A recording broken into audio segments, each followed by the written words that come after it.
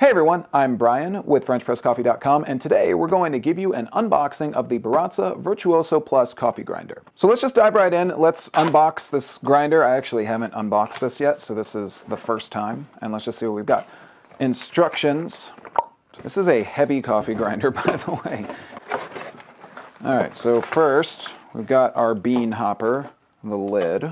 Here's our grinder. This is the most fun part of our channel, is when you get to see Brian somehow get through a lot of packaging in a box. All right, here we go. Here is the Virtuoso Plus grinder.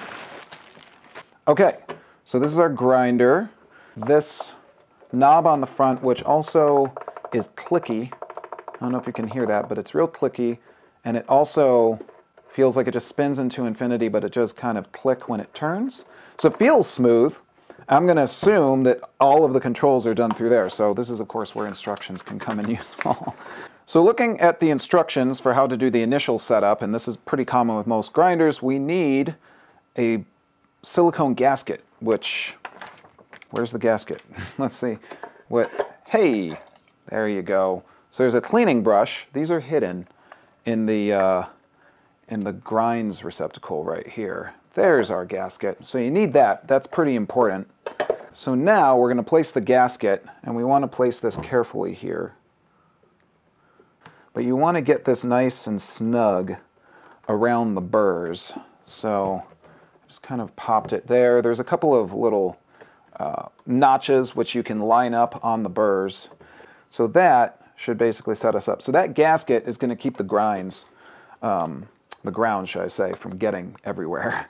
And then we're going to go ahead and put our bean hopper on top.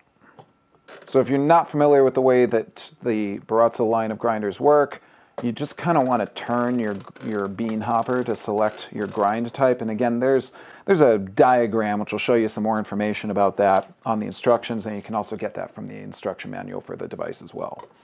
And one quick note is that the white line that is on the bean hopper is actually what you're going to use to line up on the small diagram that's around the ring right here, just around the burrs. And this is how you're going to choose your grind type. But once you have your bean hopper on there, you probably don't have to take it off too frequently unless you're cleaning it, which is something you're going to want to do. Let's go ahead and plug this guy in. Okay, so I powered it on. First impressions, this is cool. There's a light where your actual ground coffee comes out, so that's kind of useful. It's a little rough to get this back in. There we go. It's probably just tight, which is okay. That means you're not going to get coffee grounds flying everywhere, but it's a little tight to get in there. Not too big a deal, but a little tight. Second impression, I really like the backlit LCD screen right here, and this button feels, or rather this knob feels really smooth, which is kind of cool. So I'm turning the knob and looking at instructions here. What this is telling me is that the grind time is adjusted by rotating this dial. And clockwise rotation will increase it in 1 second increments. And then it goes back in 1/10 of a second increments. Yeah. If we're going counterclockwise. So it says to rotate clockwise until just above the desired grind time, and then you can roll back to kind of get it perfect. And then you can hit the knob, press the knob inwards in order to start the grind process. Now you can also manually grind by pressing the dial in for 3 seconds. That enters pulse mode. Then you can press and hold it to grind, and you can exit that by turning the knob. Overall, the build quality feels great. Again, this is real, it's heavy. Lots of brushed aluminum, which is nice. Not a ton of it, but the plastic exterior that you've got feels good. The beans hopper sits really nicely inside of the burr section, so it feels really smooth, and I'm definitely liking this. So this is interesting because, again, if I'm comparing to the older Virtuoso, which I have right here, this one had a dial, and that dial is what you would use to select your grind time. And you couldn't really be too specific about it. You just kind of turn it and figure it was going to get to a certain point, and that was okay.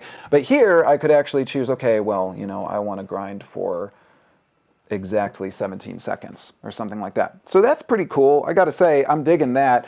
And I like the fact that it's got lots of light going on. There's not a whole lot of other features that I would necessarily need to go into here, except of course to grind some coffee with it. So if you want to see me grind with the Virtuoso Plus, you're going to want to check out some of our next videos. This is just a quick unboxing, show you what's in the box with the Baratza Virtuoso Plus. Again, pretty straightforward. It was easy for me to put together. I think the biggest gotcha there is know where that black gasket is, get it in there very carefully, put that bean hopper on. So it looks like it's going to be pretty easy to use, but make sure to check out our next videos to show you exactly how you can use the Baratza Virtuoso Plus. So there you go, guys. I'm Brian with FrenchPressCoffee.com. Thanks for tuning in, and I'll see you next time. Take care. So did you like that video? If so, go ahead and give us a like. And while you're at it, subscribe to our channel. It's okay, I'll wait. Go on. It's all right.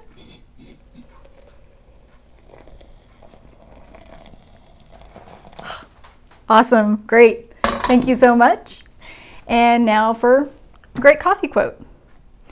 Remember that a yawn is actually just a silent scream for coffee.